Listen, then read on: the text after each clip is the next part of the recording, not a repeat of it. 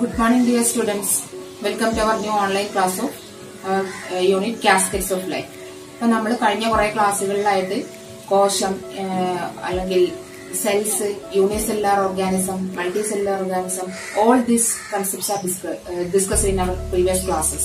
അല്ലേ? And in the last class, I asked you to write down your guesses about the reason. എന്തിന്റെ reason എഴുതാൻ പറഞ്ഞത്, എന്തിനെ കുറിച്ചുള്ള ഗസ് എഴുതാൻ പറഞ്ഞത്.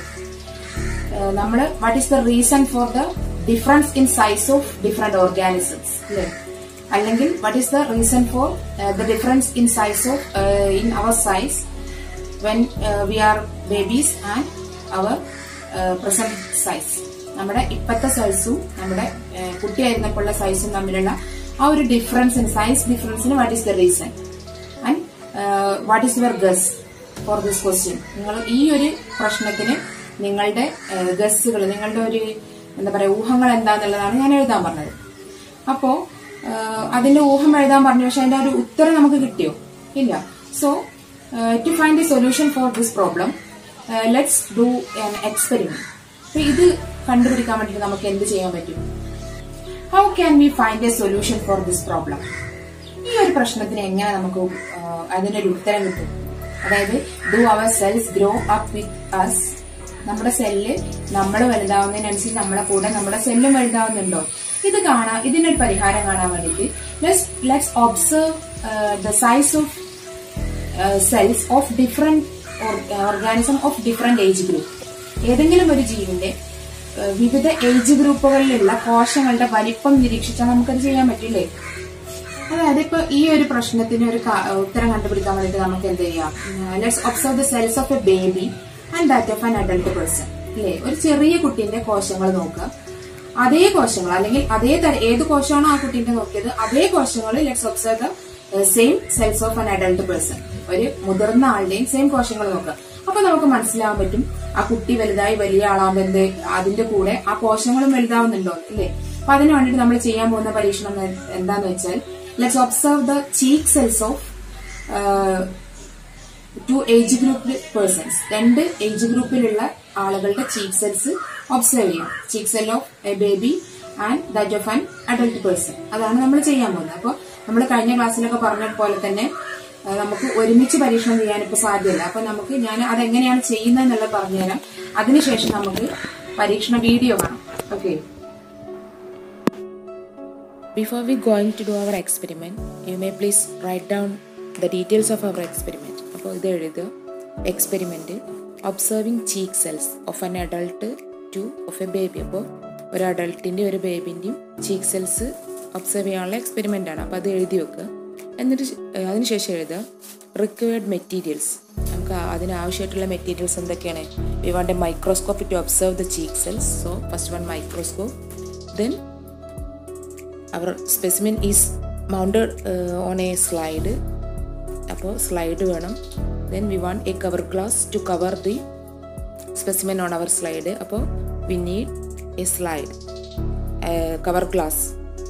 then the fourth one is toothpick. for collecting cheek cells from our cheek we need toothpicks. പിന്നെ നമുക്ക് എന്ത് വേണം? ടൂത്ത് കഴിഞ്ഞാൽ പിന്നെ വേണ്ടത് ഡ്രോപ്പറാണ്. ഈ ഡ്രോപ്പർ എന്തിനാണ് യൂസ് ചെയ്യണത്? നമുക്ക് സ്റ്റെയിനും വെള്ളമൊക്കെ എടുക്കാൻ വേണ്ടിയിട്ടാണ് ഡ്രോപ്പർ. അപ്പോൾ നമ്മൾ ഫസ്റ്റ് നമ്മുടെ ചീക്ക് സെൽസ് എടുത്ത് വെക്കുന്നത് ഇൻ വാട്ടറാണ്. അപ്പോൾ വെള്ളം വേണം. Then we want methylene blue stain in order to colour our cheek cells. എന്നെങ്കിൽ മാത്രമേ നമുക്കത് മൈക്രോസ്കോപ്പിലൂടെ ഒബ്സർവ് ചെയ്യാൻ പറ്റുള്ളൂ. അപ്പോൾ we need methylene blue as A stain. അപ്പോൾ ഇത്രയും കാര്യങ്ങളാണ് വേണ്ടത്. ഇനി ഇതൊന്ന് എഴുതി വെക്കുക. ഒന്ന് ക്രോഡീകരിച്ചിട്ട് നമുക്ക് നോക്കാം. The required materials are: the first one is a microscope, a common microscope, and the second one is microscopic slide, and the third one is cover glass for that slide.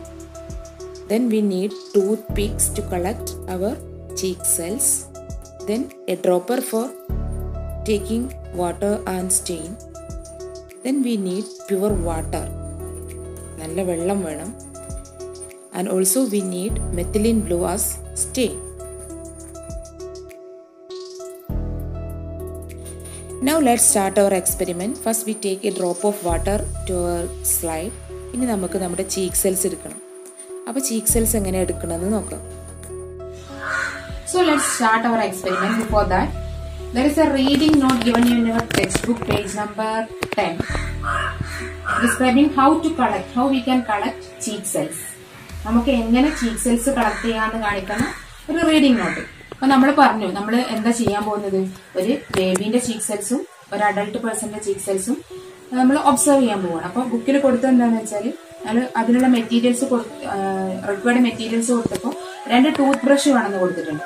അപ്പൊ ടൂത്ത് ബ്രഷ് എന്തിനാന്ന് വെച്ചാൽ 1 is for collecting the cheek cells of a baby അല്ലെങ്കിൽ boy അല്ലെങ്കിൽ ഒരു girl, ഒരു കുട്ടിയുടെ cheek cell collect ചെയ്യാണ്. And another tooth brush is used for collecting the cheek cells of an adult person. ഇത് രണ്ടും കാണാൻ വേണ്ടിയിട്ടാണ്. അപ്പൊ നമ്മളിപ്പോ ഇവിടെ പറയാൻ പോകുന്നത് ടൂത്ത് ബ്രഷിന് പകരം നമ്മൾ ഉപയോഗിക്കുന്നത് ഒരു ടൂത്ത് പിക്കാണ്. ടൂത്ത് ബ്രഷ് തന്നെ വേണമെന്നൊന്നുമില്ല, ടൂത്ത് പിക്ക് ആയാലും നമുക്ക് ചീക്ക് സെൽസ് കളക്ട് ചെയ്യാൻ പറ്റും. അപ്പോൾ before we going to collect our cheek cells you want to wash your mouth thoroughly with clean water. നമുക്ക് നല്ല വെള്ളം ഉപയോഗിച്ചിട്ട് ഒരു 2-3 തവണ നമ്മളുടെ വായ ക്ലീൻ ചെയ്തിട്ട് വേണം എന്ത് ചെയ്യാൻ, ചീക്ക് സെൽസ് കളക്ട് ചെയ്യാൻ വേണ്ടിയിട്ട്. And we can use this type of A tooth പിക്ക്. ഈ ടൂത്ത് പിക്കിന്റെ ഒരു എൻഡ് എന്ന് പറഞ്ഞാൽ ഷാർപ്പൻഡ് എൻഡാണ്, മറ്റേ എൻഡ് ഇതുപോലെയുള്ള എൻഡ്. അപ്പോൾ do not use this sharpened end for collecting your cheek cells. അതെന്ത് ചെയ്യും, ഇത് if you use this end there may be a chance of producing a wound in your mouth. അപ്പോൾ ഒരു വായിൽ മുറിവ് വരാൻ ചാൻസ് ഉണ്ട് ഈ ഭാഗം ഉപയോഗിച്ചില്ല. അപ്പൊ നമ്മൾ ഈ ഭാഗം ഉപയോഗിച്ചിട്ടാണ് നമ്മളുടെ ചീക്ക് സെല്ല് കളക്ട് ചെയ്യേണ്ടത്. ഇനി ചീക്ക് സെല്ല് കളക്ട് ചെയ്യാന്ന് പറഞ്ഞാൽ it is not A difficult process. You want to scratch your cheek using this part of the tooth pick. Just നമ്മൾ ഒരു 5-6 തവണ നമ്മളെ ചീക്കിന്റെ ഉൾഭാഗം ഈ ടൂത്ത് പിക്ക് വെച്ചിട്ടൊന്ന് സ്ക്രാച്ച് ചെയ്യാം. Then place this cheek cells into a water drop taken on a glass slide. നമ്മൾ മൈക്രോസ്കോപ്പിൽ വെക്കുന്ന ഗ്ലാസ് സ്ലൈഡ് കഴിഞ്ഞ ക്ലാസ്സിൽ നമ്മൾ കണ്ടു. അങ്ങനത്തെ ഗ്ലാസ് സ്ലൈഡിന് ഒരു ഡ്രോപ്പ് വെള്ളം എടുത്തിട്ട് ഈ ചീക്ക് സെൽസ്, ഇപ്പൊ നമുക്ക് ഇതിപ്പോ കാണാനൊന്നും ഉണ്ടാവില്ല, പക്ഷെ നമ്മൾ അതിൽ ഇതൊന്നിങ്ങനെ സ്പ്രെഡ് ചെയ്ത് കൊടുക്കുക. ഇതിൽ നമ്മൾ ധാരാളം നമ്മളെ ചീക്ക് സെൽസ് പോന്നിട്ടുണ്ടാവും. ഇത് ചെയ്യുമ്പോൾ വായക്ക് മുറിവൊന്നും പറ്റുന്നില്ല, ജസ്റ്റ് മെല്ലെ ഇങ്ങനെ നമ്മൾ തടവി കൊടുക്കണേ ഉള്ളതുകൊണ്ട് എന്നാലും നമുക്ക് എല്ലാ ചീക്ക് സെൽസും ഇതിൽ കിട്ടും. അപ്പൊ നമുക്ക് ഇനി ബാക്കി നമുക്ക് പരീക്ഷണം വീഡിയോയിൽ കാണാം. So let's start our experiment. First we want to place our cheek cells on our toothpick into the water drop taken on our glass slide. അതിലാക്കുക. അതിനുശേഷം ആ ടൂത്ത്പിക്ക് നമ്മൾ കളയുക. Don't use that toothpick again. Then we want to stain our cheek cells using methylene blue stain using a dropper. ഒരു drop stain നമ്മുടെ ആ വെള്ളത്തിലെടുത്ത് cheek cells ആക്കി then spread it again. അത് വീണ്ടും ഒന്ന് സ്പ്രെഡ് ചെയ്ത് കൊടുക്കുക. നമ്മൾ കവർ ഗ്ലാസ് വെക്കുന്ന അത്രയും സ്ഥലത്ത് അതൊന്ന് സ്പ്രെഡ് ചെയ്ത് കൊടുക്കുക. ആ ടൂത്ത് പിക്ക് കൊണ്ട് തന്നെയാണ് നമ്മളത് സ്പ്രെഡ് ചെയ്യുന്നത്. ഇത് സ്പ്രെഡ് ചെയ്ത് കഴിഞ്ഞിട്ട് we can cover this slide using A cover glass with the help of A forceps and needle. ഫോഴ്സെപ്സും നീഡിലും ഇല്ലാതെ നമുക്ക് കവർ ചെയ്യാം. But for placing gently that cover glass we can use the help of A needle and A forceps. ഇങ്ങനെ വെച്ചാലുള്ള ഗുണം എന്താണെന്ന് വെച്ചാൽ അതിൽ air bubbles കൂടാതെ നമുക്ക് കവർ ഗ്ലാസ് വെക്കാൻ പറ്റും. എയർ ബബിൾസ് കൂടി കഴിഞ്ഞാൽ നമുക്ക് സെൽസിനെ ഫോക്കസ് ചെയ്യാൻ ബുദ്ധിമുട്ടാവും. Now our cheek cell slide is ready to mount on A microscope. ഇപ്പോൾ നമ്മളെ ചീക്ക് സെൽസ് റെഡി ആയി കഴിഞ്ഞു. ഇനി then we are going to mount this cheek cell slide on our microscope and after that we can focus our cheek cells by adjusting the course knob and the fine നോബ്സ്. 2 നോബുകളും adjust ചെയ്ത് നമുക്ക് ഇതിനെ focus ചെയ്തെടുക്കാം. Now you are observing the cheek cells, microscopic view of cheek cells. These are the cheek cells of mine. ഇത് ഞാൻ എൻ്റെ cheek cells തന്നെ എടുത്തുള്ളതിൻ്റെ ഒരു ദൃശ്യമാണ് നിങ്ങൾ മൈക്രോസ്കോപ്പിലൂടെ കാണുന്നത്. That is the cheek cells of an adult, അതായത് ഒരു മുതിർന്ന ആളുടെ ചീക്ക് സെല്ലാണ് നിങ്ങളിപ്പോൾ കണ്ടുകൊണ്ടിരിക്കുന്നത്. It is just like the picture given in our text book. അല്ലേ, നമ്മൾ ടെക്സ്റ്റ് ബുക്കിൽ കൊടുത്ത ആ ചീക്ക് സെൽസിൻ്റെ പിക്ചർ കാണുന്നത് പോലെ തന്നെയാണ് മൈക്രോസ്കോപ്പിലൂടെ നമ്മൾക്ക് കാണാൻ പറ്റുന്നത്. അപ്പോൾ ഇത് നമ്മുടെ മൊബൈൽ ക്യാമറ ഉപയോഗിച്ച് ഷൂട്ട് ചെയ്തത് കാരണമാണ് ഇതിങ്ങനെ ജെർക്ക് ചെയ്തുകൊണ്ടിരിക്കുന്നത് കേട്ടോ. നമുക്ക് കറക്റ്റ് അതിനെ ഫോക്കസ് ചെയ്യാൻ നല്ല ബുദ്ധിമുട്ടുണ്ട്, അതുകൊണ്ടാണ് ഇങ്ങനെ ചെയ്യുന്നത്, ഇങ്ങനെ ആയിപ്പോയത്. അപ്പോൾ എന്നാലും നിങ്ങൾക്ക് നന്നായിട്ട് കാണാൻ പറ്റുന്നുണ്ട് cheek cells. You can see the shape of the cheek cells and the nucleus of the cheek cell inside at the central part of that cells. അതിൻ്റെ ആ കേന്ദ്രഭാഗത്ത് അതിൻ്റെ കോശത്തിൻ്റെ കേന്ദ്രം അല്ലെങ്കിൽ ന്യൂക്ലിയസ് ഒക്കെ കാണാൻ പറ്റുന്നുണ്ട്. This is a picture of the cheek cells of an adult person. You can clearly see in the structure or the shape of the cheek cells, and at the center part of that cheek cell you can see a dark blue color spot. That is the nucleus of that cell. ആ സെല്ലിൻ്റെ കേന്ദ്രമാണ് ആ നടുക്ക് കാണുന്ന ഇരുണ്ട നിറനിലത്തിലുള്ള ഭാഗം. അപ്പോൾ ഇത് ഒരു മുതിർന്ന ആളുടെ കവിൾകോശങ്ങളാണ് നിങ്ങൾ ഈ കാണുന്നത്. Then this is the cheek cell of A baby. ഒരു കുട്ടീൻ്റെ ചീക്ക് സെൽസ് ആണിത്.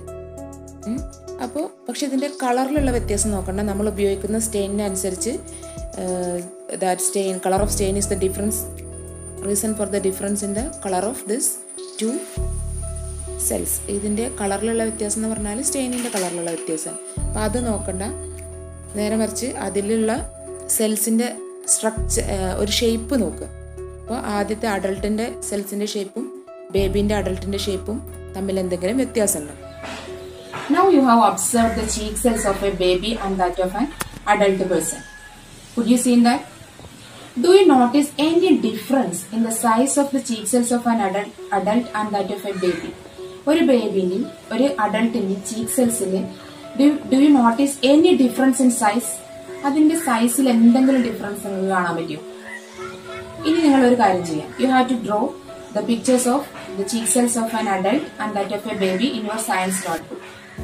Cheek cell of A baby എന്ന് എഴുതുക, എന്നിട്ട് അതിന്റെ ചിത്രം വരച്ചേക്കുക. അപ്പുറത്ത് cheek cells of an adult എന്ന് എഴുതുക, എന്നിട്ട് അതിന്റെ ചിത്രം വരച്ചേക്കുക. ഓക്കെ.